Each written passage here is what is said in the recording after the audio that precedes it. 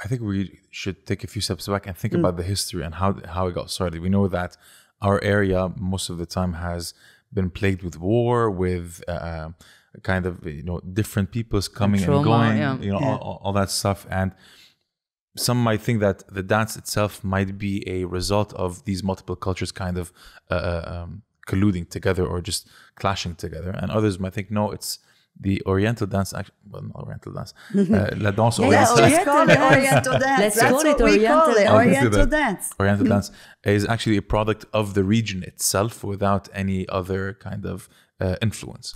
So how did it start? From my perspective, and historically speaking, it's very difficult to find a pure line of any type of movement base, because that is the common thread in humanity. Languages are different depending on the area that a person is from. And you see, like, you have languages that borrow the alphabet and languages that have completely different alphabets. We have a completely different alphabet than other places in the world. But like English and French, we have the same alphabet, right? Same letters, yeah, right. Same letters.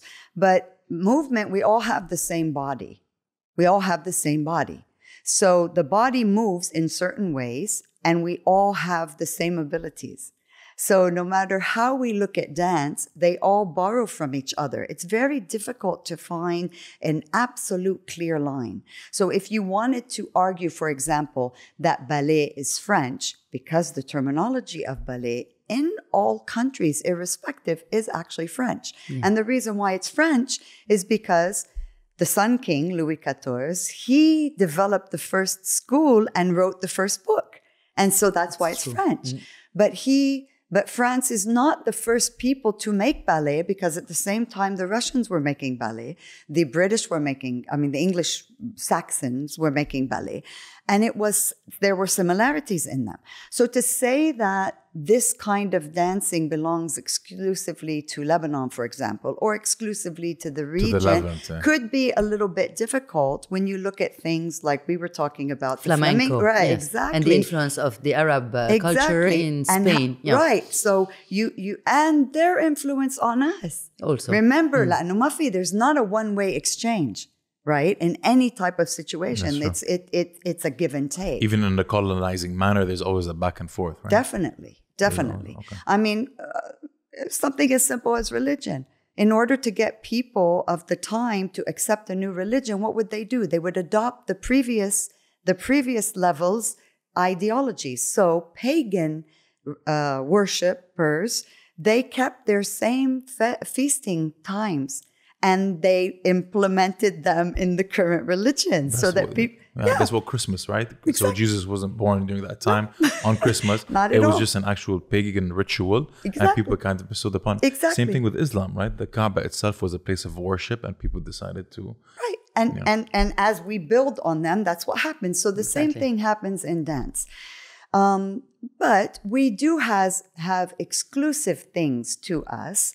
For example, the fact that it is a very sensual dance that is normally done only by women. That is something that is exclusive to this kind of dance, which maybe it shouldn't be. And historically speaking, wasn't really. But somehow, as history moved us forward, it became that. But it wasn't that. It was a sensual way to move. And whether it was men moving or women moving, it was all acceptable. But then when the divides became more clear and women were excluded from the men and men were excluded from the women, you found the dancing happening within those areas, and they didn't really share them. So you're talking about Islamic extremism? Sorry. Yeah, right. Because we were wondering where we were preparing this episode, that in our culture we don't have couple dance like the valse or the salsa or the tango. Yes. We don't have. We have the the jama, يعني the collective. the group dance yes. like the dabke, Right. and you have the Oriental dance that it's exclusive to women alone, dancing alone. But we don't You have never this had. kind of traditional dance as a couple, so it's very weird. So it's a kind of this what Yeah. you're talking Well, about, يعني. social dancing, which is what dabke is. Yeah, it's a Dabke is social, our yeah. social dance. That's how we present ourselves in festivities. It's folklore. something we do socially. Yeah. Social dance actually was the same as our social dance all over the world, which it was formations in shapes with bodies. So it was a line dancing, circle dancing, hand holding. Like the sichtaki in Greece. Exactly. Yeah. This, everyone had the same thing. But the ballroom dancing, which became then social dancing, was an aristocratic thing. When they wanted to stop being so social and make themselves more exclusive, and it came from the upper class in Europe. Wow.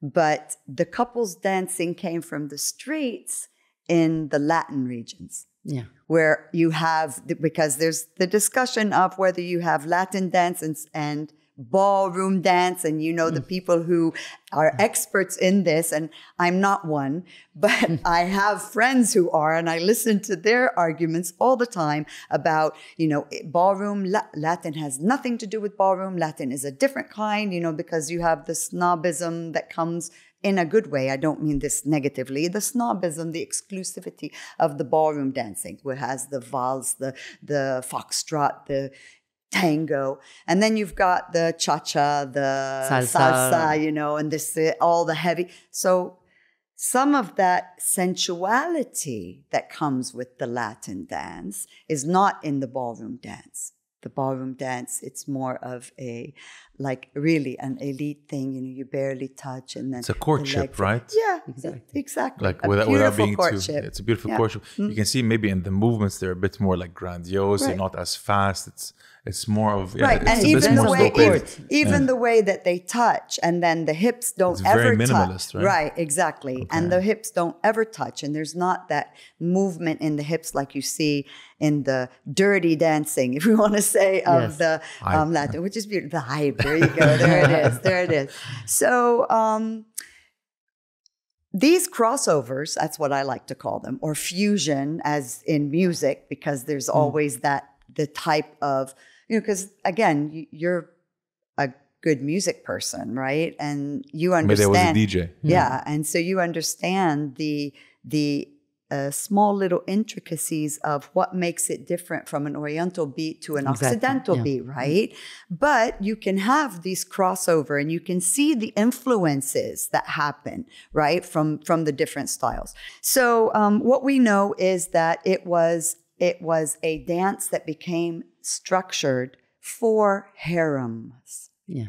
So it was a very sensual, I want to say sensual more than sexual, but sensual type of dancing that they did to entertain each other to start with, really. It was women entertaining each other? Yes, women entertaining each other.